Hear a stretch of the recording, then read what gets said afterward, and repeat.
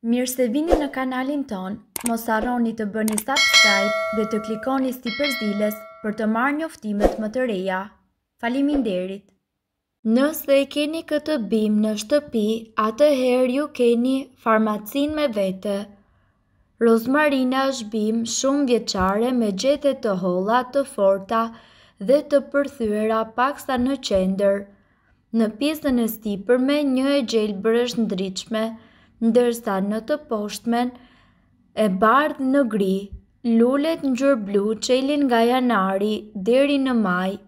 Degë dhe gjethet nisin të mblidhen që nga janari përgjatë verës dhe deri në maj.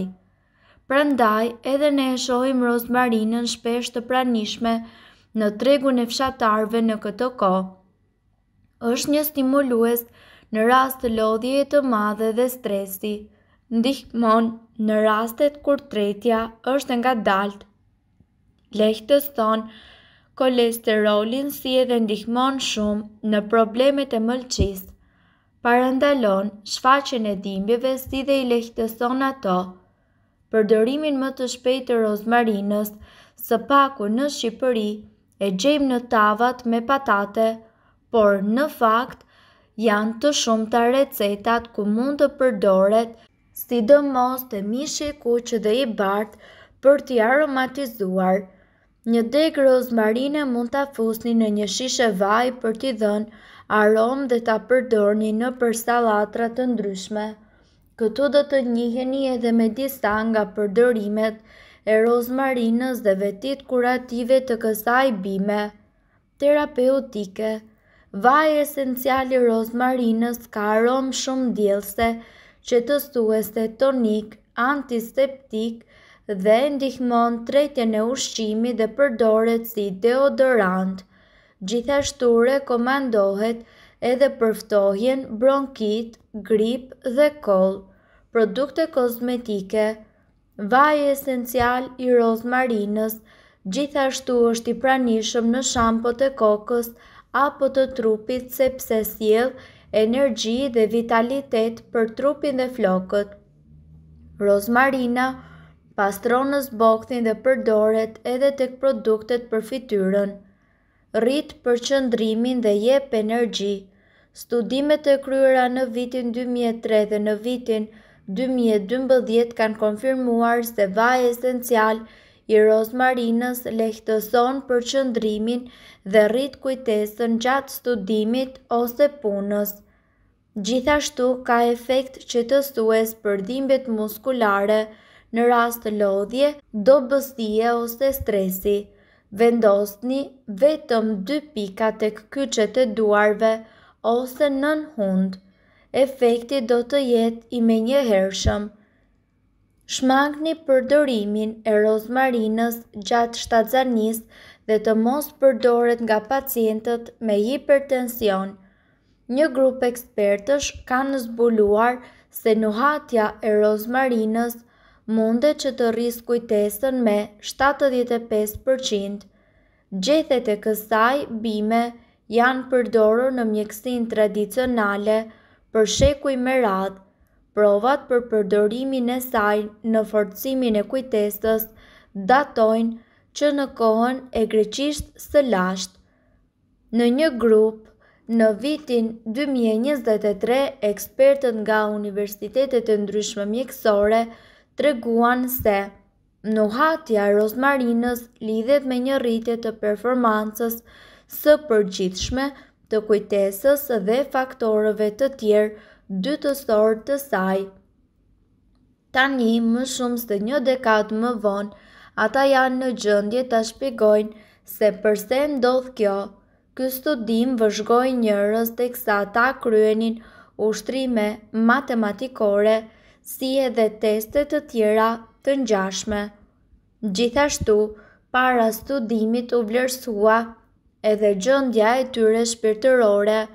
Në studim u përfshin më shumë se 60 vullnetarë të cilët u ndanë në 2 grupe dhe u vendosën gjithashtu në 2 dhoma të ndryshme ku njëra kishte aromë rozmarine dhe tjetra jo. Rezultatet ishin të habitshme. Pjesëmarrësit në dhomën me aromën e rozmarinës performuan 60 deri në 75% më mirë se sa pjesa tjetër. Kjo ishte një provë shumë e rëndësishme për rëndësinë e rozmarinës në kujtesë. Si ta përdorni rozmarinën? Sipas ekspertëve, për të zhvilluar kujtesën tuaj, mund të mbushni ambientin ku ju rrini, sidomos studioni ose punoni me aromën e rozmarinës. Ose thjesht mund të mbani një vazo plot me rozmarinë pranë jush.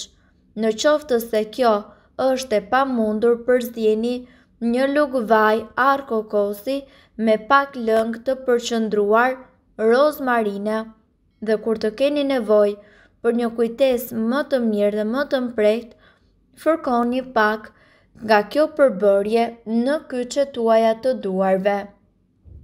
Rozmarina dhe vlerat dhe përfitimet e saj janë të shumta, duke filluar që nga pamja jashtme deri në organizëm.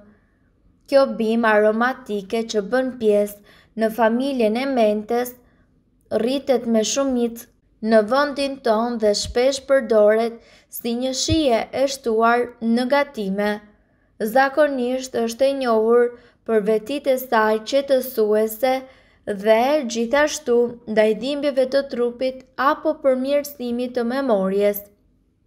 Në këtë spektër, si vlerat dhe përdorimet e saj janë të shumta, siç tham, që nga gatimi dhe deri tek vajrat esencial. Këtu në këtë artikull ne do t'ju tregojmë disa vlera të tjera të kësaj bime, të cilat ju mund t'i përdorni për një sër përfitimesh në organizëm. Ndikimi në mushkëri. Mushkërit janë zakonisht në punë, duke thithur oksigjen dhe duke nxjerrë jashtë dioksid karboni. Janë organi kryesor i cili çon oksigjenin në gjak dhe ndër më të rëndësishmit e organizmit. Janë organi kryesor i cili gjithashtu, nëse përjetoni probleme me mushkëri, do të thotë më pak oksigjen për trupin, duke shkaktuar kështu probleme me mushkërit, që do të thotë më pak oksigjen për trupin, duke shkaktuar një mori problemesh shëndetësore dhe rrezik për jetën. Gjithashtu, ju duhet të dini se rozmarina është e mirë edhe për syt. Për personat të cilët kanë dhe përjetojnë humbje të shikimit, apo atë i cili quhet degenerimi makular i syrit, rozmarina mundet që të jetë një ndihmë. Kjo sëmundje prek zakonisht moshat mbi të 50 dhe moshat e të cilat i dobëson shikimin gradualisht. Për të ulur rrezikun e prekjes nga kjo sëmundje, rekomandohet konsumimi sa më i shpeshtë i kësaj bime të veçantë. Duke qenë e pasur me antioksidantë, rozmarina ndihmon në luftimin e sëmundjeve degenerative të syrit. Për tretjen e mirë, duke qenë e pasur me antioksidantë dhe vitamina, kjo bimë do të ndikojë dhe në tretjen e mirë të ushqimeve. Kujdesuni të shtoni disa fije rozmarinë në secilin nga ushqimet tuaja për të përfituar shumë shije dhe shëndet njëkohësisht. Për një kujtesë më të mirë, kujdesuni gjithashtu që të përdorni bimën e rozmarinës pasi ajo jep një memorje dhe përqendrim të trurit dhe është e paçmueshme.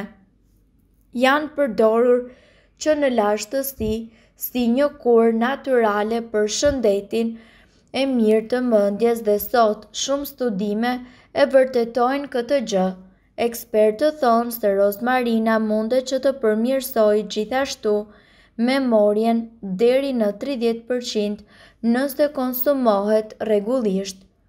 Kundër depresionit, rozmarina gjithashtu ndihmon edhe në sëmundjet neurologjike siç janë depresioni dhe ankthi apo skleroza e shumfisht, dhe gjithashtu mjafton që ta konsumoni atë rregullisht, të përdorni çajra apo të bëni masazhe rreth kokës me këtë vaj esencial.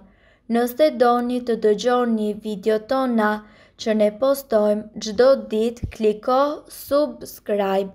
Juftojmë gjithashtu të bëni like në video tona nëse i keni dëgjuar dhe pëlqyer ato. Faleminderit që e pat videon ton.